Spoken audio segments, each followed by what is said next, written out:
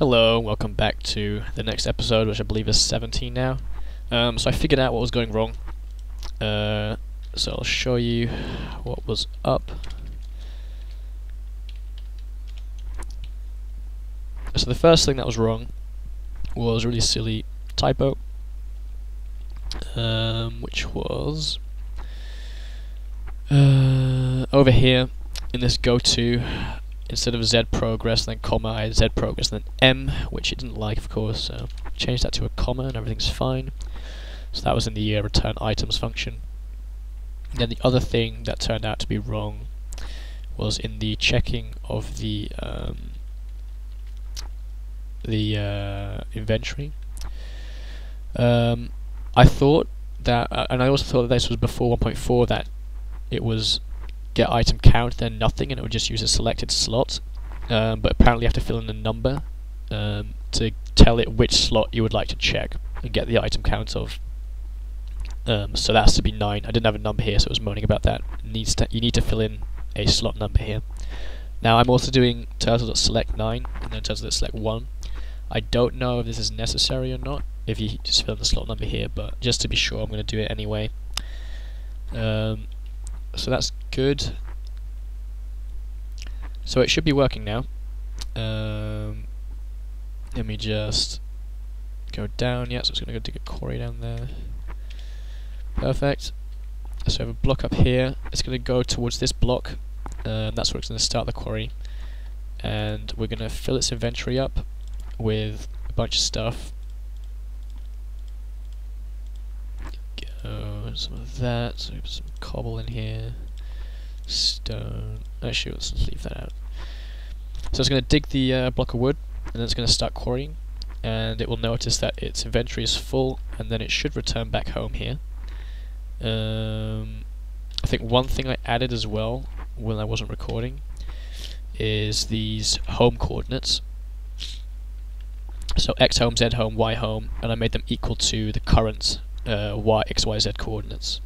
So it will just return right here again when it's coming to drop off its items.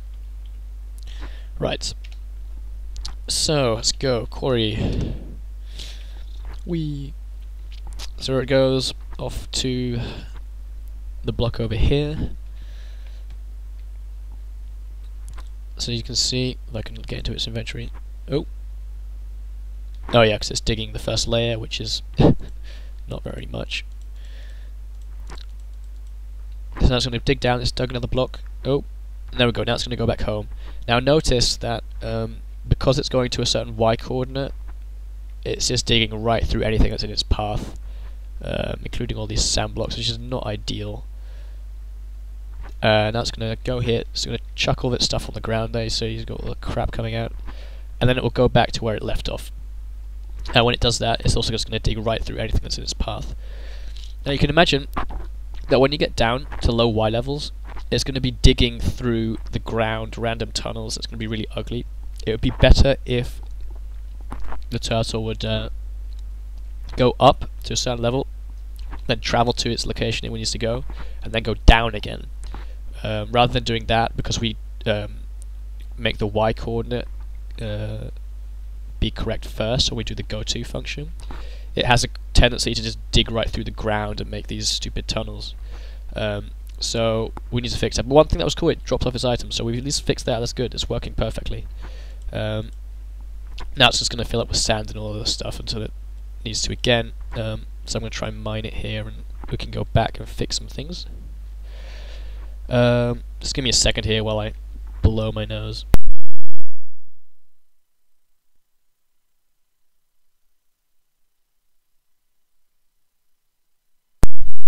Awesome. Colds are so much fun. Right. Let me grab this guy. Right, so one issue we're having now is that when it's returning its items or going back to its current progress location, it digs right through the ground, and that's not really ideal. So really when it's doing those kinds of trips, going back and forth to its home, we need it to travel at a more convenient Y level rather than in the ground. So let's make it do that in a minute. So what I'm going to do is I'm going to define a y coordinate and call that y travel, and it's going to be the y coordinate that it travels at rather than the current y coordinate it happens to need to go to. So I'm going to make that y85. You can check around in your own world, see what works for you. Doesn't really matter.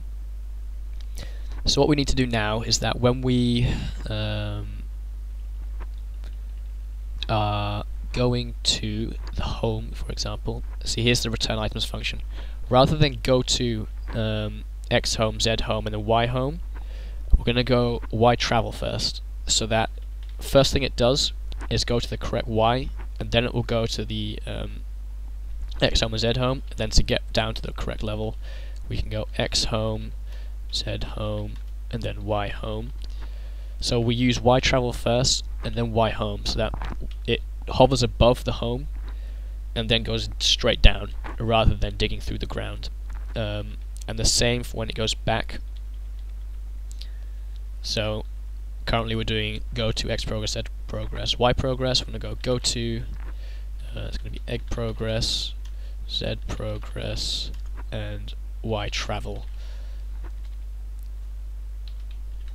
and then it will go down back into the quarry.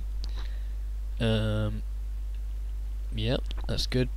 And then one thing maybe we should do, see, we're doing dig quarry there now, and dig quarry will do go to x quarry, z quarry, y quarry, and we'll make this go to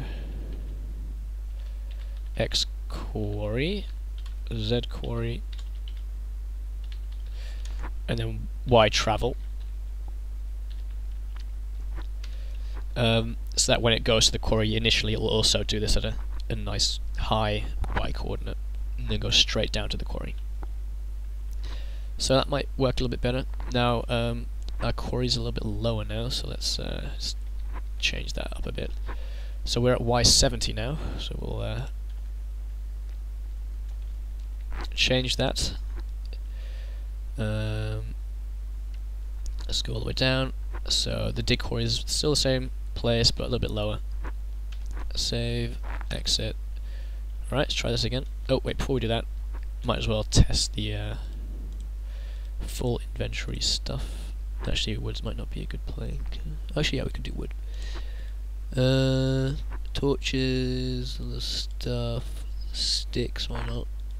Glass panes, some sand. Right, go for it. So here we go. It's going to move up towards a good Y level now. It's Y85.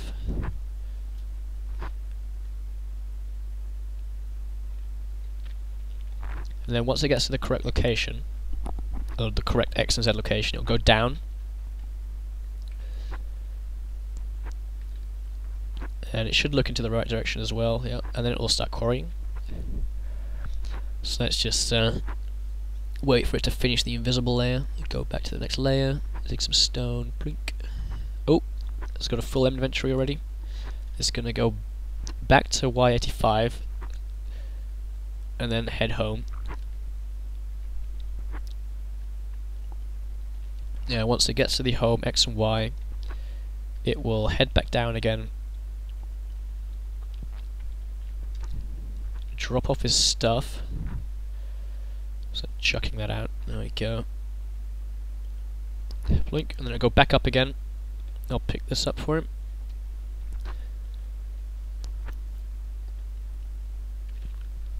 And it will head back to the quarry. And now we're not having all these ugly tunnels through the ground, which will mess up the environment quite a lot. So it's going to be a nice, neat hole now, and not the random ugliness. So that's very nice. And it'll go back here, and it'll continue mining again. Perfect. And it'll keep doing that until it gets to Y6, I think we set it at. So pretty much, we've finished our quarrying turtle, haven't we? That's good. That's good. So I'll let him dick around over there for a while. What we could start doing now is creating a massive army of these things to make the whole process a little bit quicker. because one quarrying turtle is very nice, but if you have like 10, it's a little bit more awesome, of course. So I think next episode we'll be moving back here, and we'll set up a bunch of these guys, and we'll start working on our central computer that will control them and tell the turtles where they need to go, where they need to be digging. So yeah, I hope to see you then, and in the meantime you can enjoy your quarrying turtle and have him drop off the stuff that he's collected at a location. You can use the setup I'm using here with the alchemical chest and the black hole ring or amulet, or black hole band it is, and the chest will suck in all the items. Or if you're using Computercraft 1.4, you can just have him, the turtle, put the items in a chest with drop. I think you just use drop and it'll put the items in the chest automatically. So yeah, I hope to see you next time. We will continue working on this, make it even more awesome than it is right now. Thanks for watching, and I'll see you next time.